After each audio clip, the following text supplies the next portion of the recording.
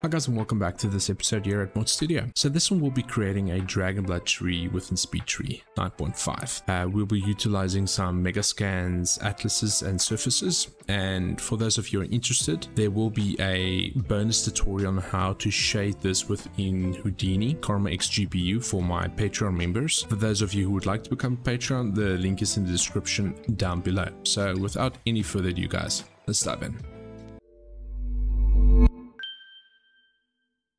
So the first step in this tutorial is let's right click and create our, let's just quickly select this. Let's right click here and add our geometry, the trunk. Let's go to the spine here and let's set this to a value of 15. And let's have it head over to the skin tab and let's increase this top value a little bit, this one as well, and so on. And let's go back to the spine and scroll down to the late noise here. Let's take this down to a value of 1.7. So we want this more or less to be straight. Okay, so now let's send it over to the skin tab again and let's just adjust this value a little bit.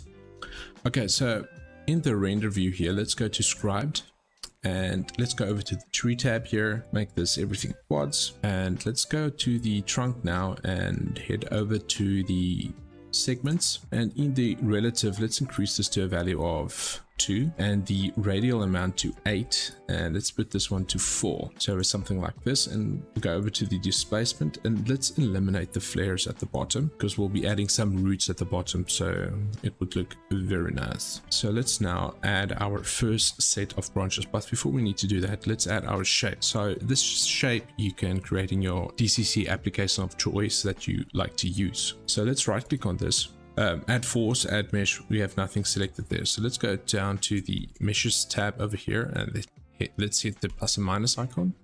Let's add new and let's rename this to mesh shape, something like this. Okay, and let's quickly locate that mesh. Let me just go to my desktop here. Okay, so the mesh would be a simple shape like this, as you can see there.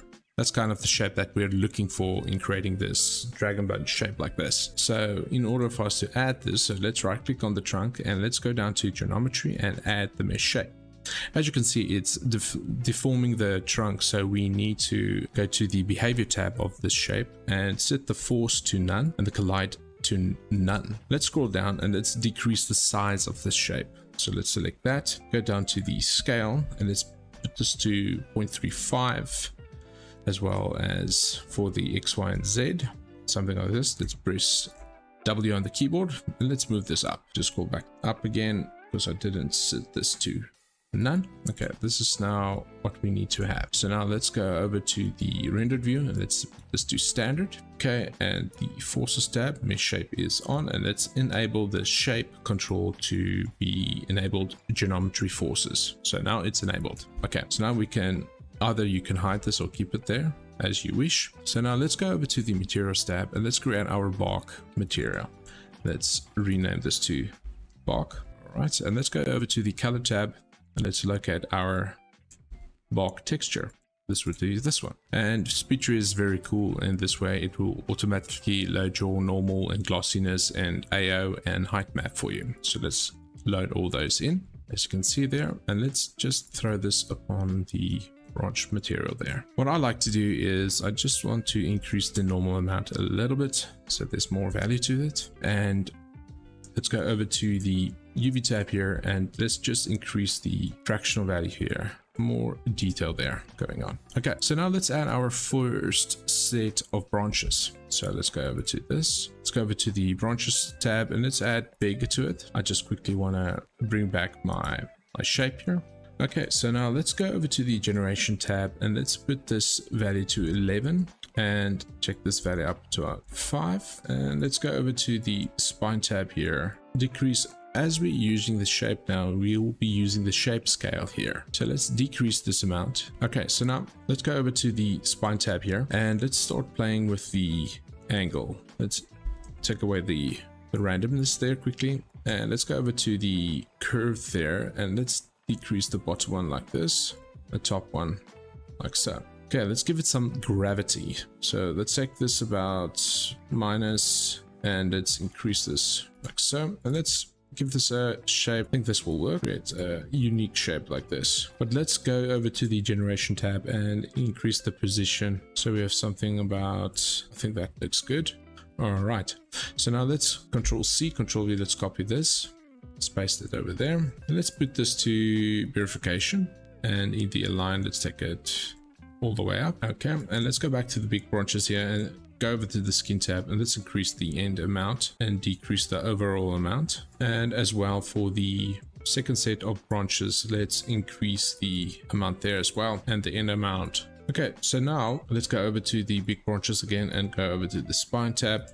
Let's just take out the end amount, something like this, and starting angle, let's bring it up a little bit more. Let's go over to the big branches, second set of branches there. Okay, and let's decrease the amount just a little bit, and let's give it a force, add a force, direction force, and let's E on the keyboard, and let's rotate this upwards. Okay, at the moment it's a bit too strong, so let's go over to the forces tab here and let's decrease this amount, but let's use the green curve here. Let's go over to the trunk and decrease the endpoints there. All right, so let's go over to the big branches here and go over to the scale. Let's increase the scale here a bit more. Let's go to the absolute value, go to the big branches here, pull the ones over here, and let's increase that amount here as well, and go to the trunk, and let's just increase the middle point there. Okay, so now we're starting to get that unique shape that we require for the dragonblood tree. As you can see, the big branches too is a little bit too thick, so let's decrease that amount and increase the amount of the first set of branches there as well. Okay, so now let's right click, copy, Control V, paste that big branches again, and let's go over to the forces tab and decrease this amount because we don't want this to be that strong. Go over to the skin tab and decrease this amount as well for the skin, as you can see. So now we're going to add our fourth last set. Control C, Control V, let's paste that in, and let's go over to the forces tab and let's increase this value again. Go over to the big branches there, let's go over to spine, and let's go play with the gravity a bit there. So as you can see, we are getting that unique shape that is associated with the dragonblood tree. So let's go over to the randomize function here. Let's randomize this a couple of times to quickly see what other variations we can get here.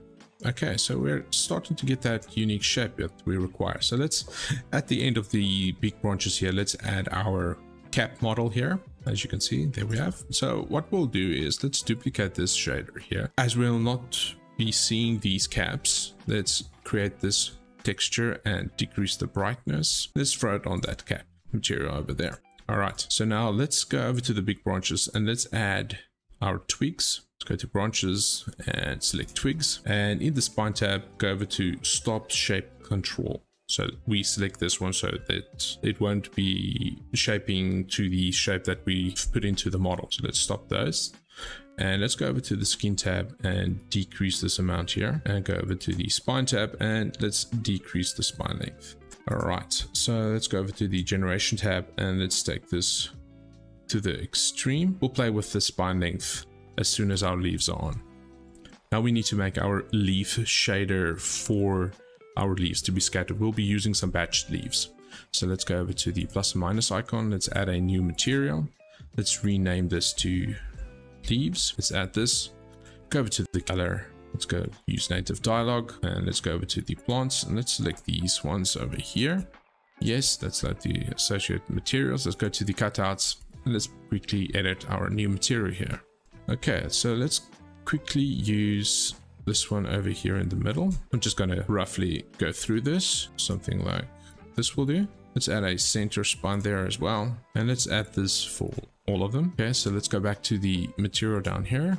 All right, so now let's add our batch leaves to our twigs. Let's go to batch leaves. Okay, and let's go over to the orientation. Sky influence right up. It's about to 0.35. This one is same. Up as well, and let's go down to the value here and let's decrease this one, something like this.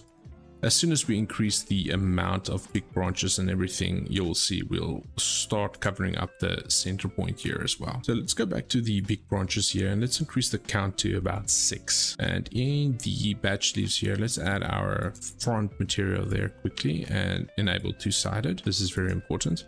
So in the generation tab here, let's increase this amount to about 40. So we're starting to get those distinct clumps. Let's quickly hide this shape here. H on the keyboard.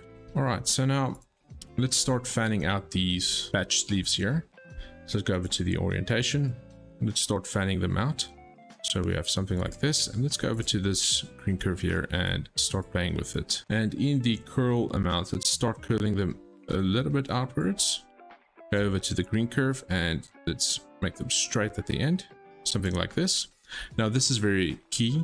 Let's add some random values here, 0.1, 0.1. So basically everything, give it a 0.1 value here. Let's give it some more sky sensitivity as well, 0.1, 0.1 for everything as far as you can go. Okay, and let's go over to the skin tab here and let's decrease the amount at the beginning of them. So as you can see, we're starting to get that distinct dragon blood tree look that we're going for. There's a few modifications that we need to do. Let's go over to these ones. Go over to the skin tab and let's decrease the endpoint here. Over to the big branches here as well. Decrease that amount at the endpoints, and the same goes for big 2 here. Decrease that amount there. So now we're getting that distinct dragon blood canopy look that we're going for. Let's randomize this again. So if you get this little open corner here at the top, let's unhide the shape control here. Show all. Okay, let's select this. W on the keyboard. Let's move this a bit up. Let's go over to the first set there and let's go over to the spine tab and let's play with the starting angle over there. Let's decrease that amount. Let's go over to the green curve here. Let's play with the top part there so they start to intersect there at the top. Let's hide the shape for a moment, as you can see there. Let's unhide these so we have more of a shape coming on there. Okay, so let's hide the batch leaves for a moment.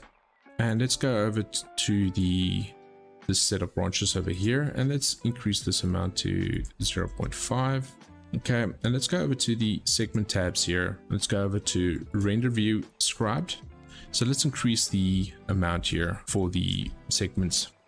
Let's start with these ones for the big branches. Let's go over to segments and let's increase this to 2.